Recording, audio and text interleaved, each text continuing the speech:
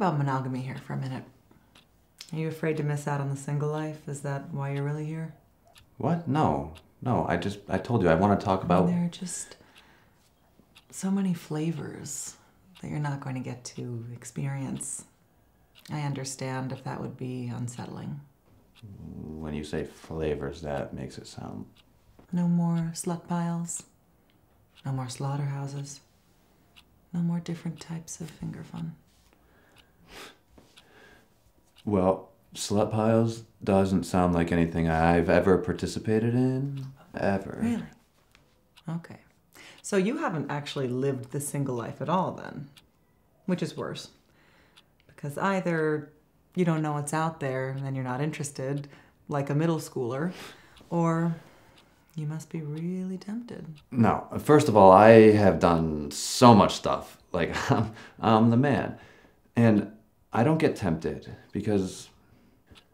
Okay, sometimes I go to the gymnasium quite often, and I see buttocks there a lot because it's Los Angeles. And sometimes I look and I'll notice, but I don't stress about that, right? Like, I shouldn't stress about it. It sounds like you're experiencing some vivid sexual fantasies. Care to share? No, I don't fantasize. Like I was saying, there's no harm in looking. It's an instinct, really, you know, to look and look away. It's like looking at the sun, like it's a human function. And there are plenty of hot and oily and beefy dudes in Los Angeles that I'm sure my fiance takes notice of. I mean, she teaches yoga and's been with them. Oily and beefy.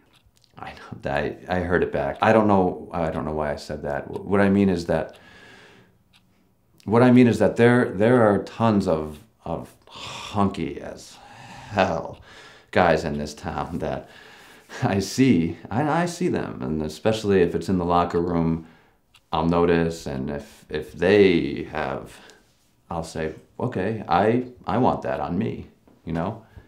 Not on me, like if I could have it, that would be, like, no, I wish I had that amount of girth. Don't write girth. My fiance may look as well and notice, and that's, all I'm saying is that's fine, I'm totally fine with that. What are you writing down? What's that you're writing there? Oh, it's just therapist shit. Continue. Okay, well, this is not something to be writing down. I was just trying to explain. What I'm trying to say is that you're still writing down. I'm an ass man. Write that down. I'm an ass man, and I always have been. I've always been an ass man. Ass man Joe, that's they call me. You can ask anybody. I love ass so much in my face. Men have asses too, you know. I just want to make sure you understand that. Yeah, no. Could we just please get back to talking about the wedding registry and how stressful it has been for me and my fiance? My female fiance. Write down girl, because... I'm already finished. Okay, yeah, now you're done writing. This is...